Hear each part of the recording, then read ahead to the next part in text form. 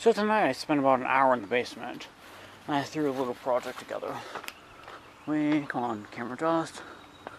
So we took some plastic bag, took a plastic bag, some foil.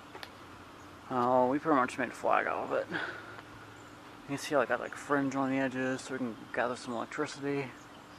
Just an idea. Threw it together in about an hour. So we had a plastic bag and foil flag up there. We got our wire coming down. And it comes over here. Let's see what it's. Let's turn on AC and see what it does first. Yeah, we got it connected to the ground right there. And that wire goes up there like that. Yeah. Let's turn this on. Let's see what we get in the left hand. Let's see, nothing there. No AC, turn DC. That's kind of 0.6. Ooh. Let's see. Ooh, half a volt. Yeah, nice. Ooh, let's see what it's doing. They're definitely doing something. Well, you got something. I mean, that's half a volt right there. Okay, that's actually a little surprising. Ain't even that much. I mean, well, one had the other day made like 6 volts. That is nice. Look at that. And it's going up a little bit. Come on, wind. Give me a little breeze. That is beautiful. That's beautiful up there. And that thing, it like blows in the wind. I wish it was blowing in the wind though. I mean, if it was windy, it'd be a lot better. And when it moves. When you see that move, I mean, when you see the tail of that thing move, I think because that's when it goes up and down. So there you go. So there's our experiment. I'm going to take that flag down, we'll take a closer look at it.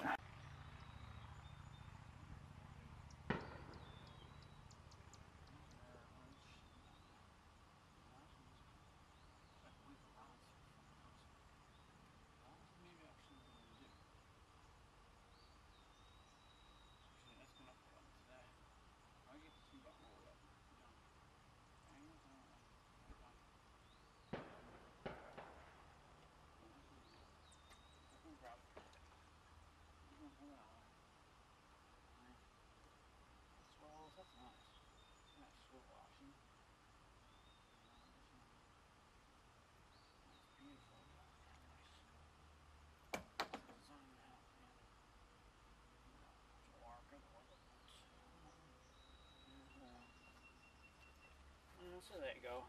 It's a little better than it looks. It's like almost as high as I am. So what do we got? You can see all the fringe on there. How much fringe I put in there. Tell you what, the fringe you see right there, this fringe right here, that's the most time consuming part. You just put some spray adhesive on there. I don't know if you can see it, I got clear packing tape going around all the edges so they don't tear out the roof. Clear packing tape, clear packing tape. So we got some eye hooks in there, zip ties holding on. We got clear tape going around all the edges so they can't tear. Let's see. Perfect. So let's sit down gently not to mess with that fringe. So we got our fringe on here to grab the electrons out of the air. It'd be a lot more better if it's windy. It's not windy, I mean, it's stuck to it. And tell you what, you can feel the static in this thing. It's not showing the meter though. I mean, it's nice. Yeah. Oh, what can I say? It's just an idea. It's a pain in the ass idea. And it's a pain in the ass all these little ideas always just pop in your mind. I see it on gently. You see the wire. Oh, I took the wire. I took the wire right on there. I just took some foil tape and just stuck it right to the bare foil. Use the wire coming down. For the electrons. 3 strips of foil about, what was that, 5-6 feet long. And you can see how we took that foil tape and put strips on it to keep it from breaking apart. So basically I laid these two on the edges down first, and I took this one half and half, and we just taped it right in the middle. I mean, I have no idea what this flag would even represent or anything. I mean, I think you know what it represents, Brian Ropar Nation. And that's your Brian Ropar Nation flag. Unlike any other flag in the world, it makes electricity. Tell you what, that is one of a kind. That's beautiful. I love that. Perfect. And now I gotta clean up the mess I made on there making it. Look at that. Yeah, those things are always floored on there. And you can see how they have the clear tape on there so it can't tear. So that is foil on the plastic bag. It hasn't worn the other day. I should have got the contractor bags. I saw sitting there. Yeah, beautiful. Yeah, it's nice. And then you just got the plastic bag for the static on the other side. Yeah. I'm not gonna say it's just an idea. I tell you what, you guys enjoy your fireworks up there. I mean, this is what I do. You're not gonna see Brian Roper playing video games, magic cards, or anything, even though he has autism. He's not. You're gonna see him doing stuff like this every day. And that's beautiful. You get the clear tape on there going all the way down to keep from tearing. Yeah. I got our fringe completely exposed. Yeah, a lot of details on there. Yeah, this thing is huge. Yeah, we cut that perfect. Yeah. What'd you call that? More like a pennant. It's like a pennant flag. I wanted it as sharp as I can make it. Right down to a point, fringe on all of those edges. And it's a hell of a thing right there. A hell of a thing. Look at that. We put our screw right in there like that so it can swivel. It's like slides right in the pipe. Just slide right in there. So we got like a 1-inch PVC pipe and we got 1.25 inches. It just slides right together. I had some bricks out here in case I needed to do some guy wires, which I didn't. That was like 4 feet of pipe there. It's probably about 1.5 feet of ground. Yeah, there's my Loctite spray adhesive right there. Oh, you fuck. I always use Loctite spray adhesive, multi-purpose. Yeah. So when I was making this, I read this. It says, what does it say back there? Where is it? Danger. Extremely flammable. Do not use near or store near open flames, heat, sparks, or sources of static electricity. So we're reading that and looking at this going, yeah, I was spraying it right on the table here. So I'm looking at this going, yeah, what do you call this? Open flame, that's your pilot lights for the furnace and water heater. And then we got to what? Plastic here, and we're putting foil on it while it's full static electricity. So you got our sparks and our flames all right here.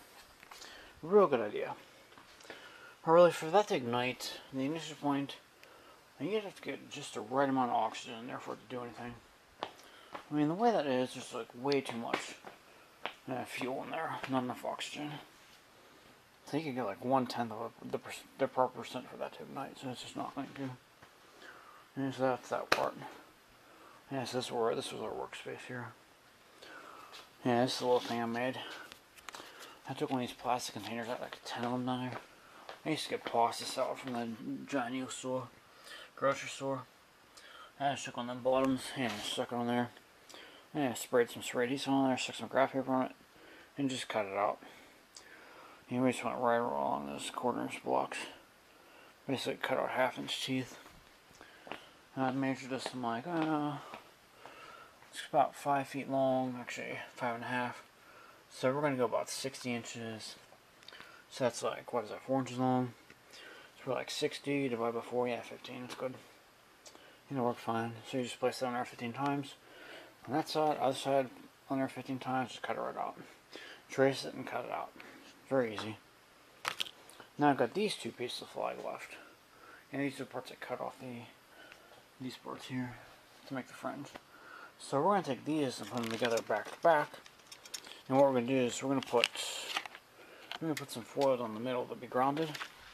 And this will be your ungrounded, and this will be your ungrounded. It'll be back to back with grounded foil in between them, like a capacitor. They'll all be together. We'll put some fringe on there, and we'll just see what that does. So basically, I have this facing this way, and this one's not facing the right way. It'll be facing the other way. It'll be glued together with foil in the middle. And we're going to have grounded foil in the middle, and we're going to have ungrounded foil on the outside. And we're going to see what that does. We're going to try to isolate it. And I'm going to put like about 1 inch in there and keep it far away from the fringe. So it completely grounded foil isolated in the middle from the fringe. And that way, we'll see what that does. We'll see if that makes a much bigger voltage than that one did. I'm going to just leave it that way and just glue it right together with foil in the middle. Very simple. Yeah, I'm using my Samsonite, not Samsonite. What's this folding chair? That's an Act Fan back folding chair. I was using that at the table today. Yeah, my good friend William Murphy of eventstable.com gave me that chair for free. He sells out in California. I think his brother has a place out on the East Coast too. So there's your Act folding chair. And that's what I was using the whole time. It's comfortable. So yeah, there's the flag. And that's what we're doing today. And we got that train over here just sitting there, waiting to go, to build. And we tear apart all the wood over there and build the rest of the engines. And that's our articulated car. I have to put a pin right here in the middle, like overlap the car this way, overlap another car this way. We want your wheels in the box. It's gonna need air on there. There's your air line. Let's put that brake line, breakaway thing on there somehow. Because if that coupling comes on, you want that air hose to separate so it locks on the brakes. Yeah. There's our other wheel. Yeah, your wheels are the couplers. Here's your build articulated cars to hold my engines up there. I'm going to carry track and everything on there. Yeah, there's our signals. We got 2 signals there, defect detector, unbalanced flow, dragging stuff. I'm going to try to make all my signals solar powered. Yeah. There's that engine. Oh, we bought this alternator the other day. I went to Advanced Auto, got that alternator. Yeah, there's your dragging equipment. So it goes, hits it, opens the switch. You got this down the center for your unbalanced load. And a solar panel made of old solar lights. Yeah. I tell you what, we were going to use 120 with this relay. But 120 and 120 isolated from that. And it's just not going to work. We're going to put 120 on there. I have to put the PVC ring here, PVC ring there, so it can't go around the whole track. Same thing here, it's going to be behind the house and in front of the house. We've got a green signal here when you trip this. When that goes across that, closes the relay, it turns the signal red. Then we get to the other side of the house, like this one. This signal over here turns to green, and this one turns to red. And if I'm dragging anything or unbalanced load, this goes here and it kills the relay. Turns all my signals red. But I was thinking, I don't need to add a yellow. So if I'm dragging something or unbalanced, it'll give me a yellow. And then when I get to the next one, it'll give me red. So we might have to put 3 lights on there. And that's how Brian's mind works. There's our ties. A bunch more ties in there. That's all our parts for a bridge. We need a 50-foot curved bridge around the house to keep the truck level grade. And we've got our wheel steer. And we've got our heavy-duty BMX wheels. And we're going to use these to bend the pipe. Today we're going to make a pipe bender. Offset these wheels a little bit. It'll give me the proper curve I need. I'm going to stick a lever right on that gear. And it should work. This pipe is quite soft, so it should be able to bend it real easily. So that's what's going on there. I said enough there. Yeah, that big pile of wood. So, a lot of wood in there. I tell you what, you got plenty of tracking tires to do it. Oh, there's a train. I tell you what, I'm going to use that whole length air hose. So basically, if I get another wheel, we can make 2 more cars.